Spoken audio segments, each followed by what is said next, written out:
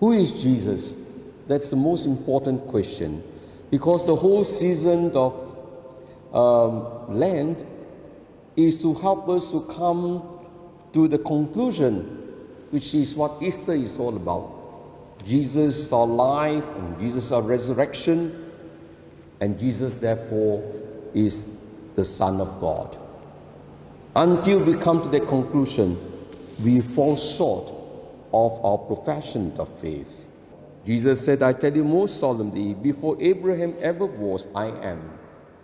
I am, of course, we know, is Jesus' participation in the divinity of his Father. And so, in other words, Jesus is really the fulfillment of the covenant that God had for all eternity with us.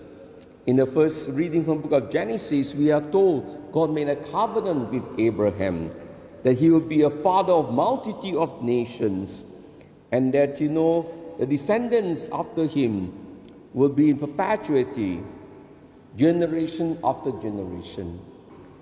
So how could this covenant that God promised to Abraham be fulfilled?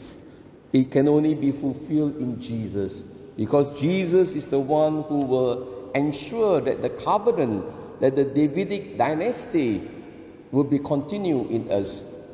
So the generations of people would include all the Gentiles, and we know that we are all, by virtue of baptism, we have been made king, priests, and prophets. But how could this come about? This could come about only if we have faith.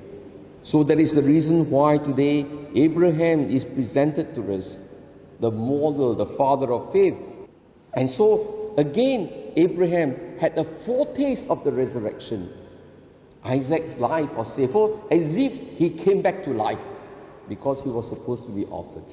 And so that is why, when the Lord said, your father Abraham rejoiced to think that he would see my day, he saw it and was glad.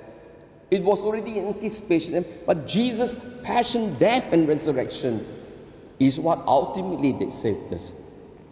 And so that is the reason why, Jesus is really the completion of and fulfillment of the covenant.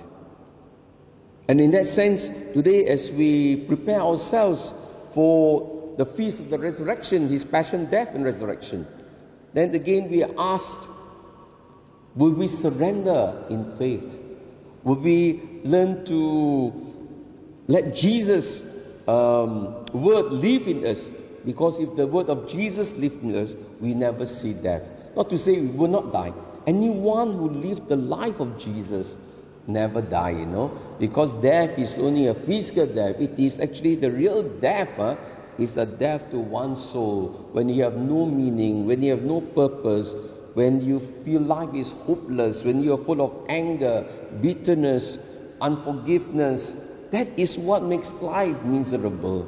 So if you want to live happily, so just live the life of Jesus. Let his word live in you. Amen.